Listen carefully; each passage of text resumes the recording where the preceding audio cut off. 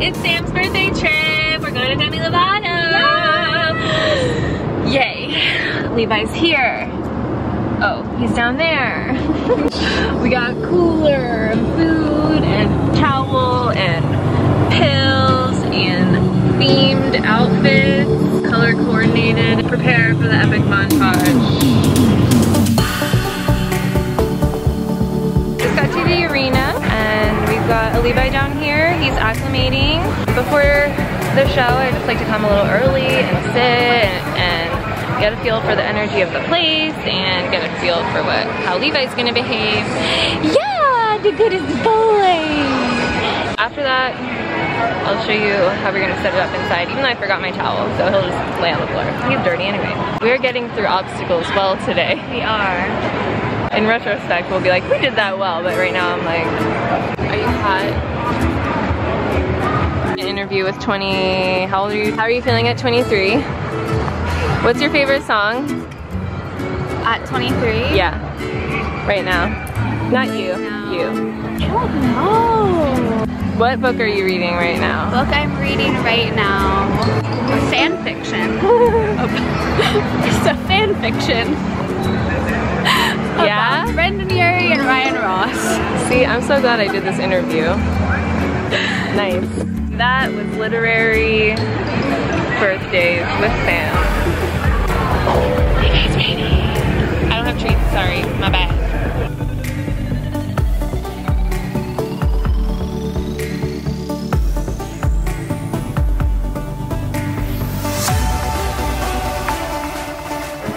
Send someone in your party to the elevator to hold your spot, and then you go to the front and sit next to the line so that you and your dog don't have to stand forever.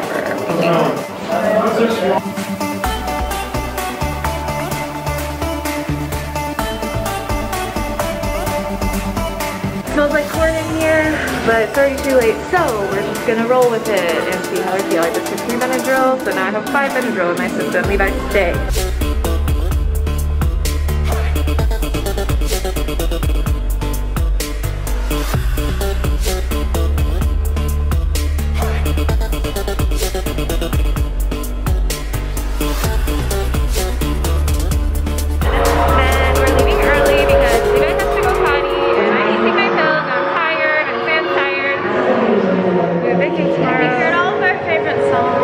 Exactly, that's what's important, so I'll do all your favorite things. And I'm real proud of this little handsome devil.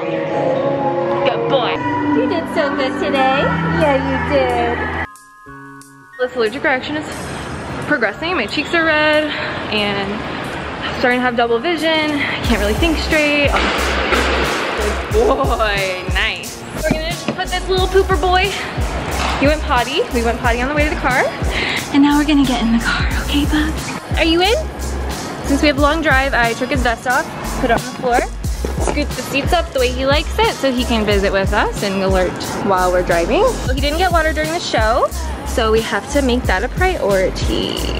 And then I let him have as much as he wants. If your dog doesn't have a good gauge of when to drink and like when they're full, then obviously you have to monitor the water, but Levi knows when he's full and he's usually fine, so.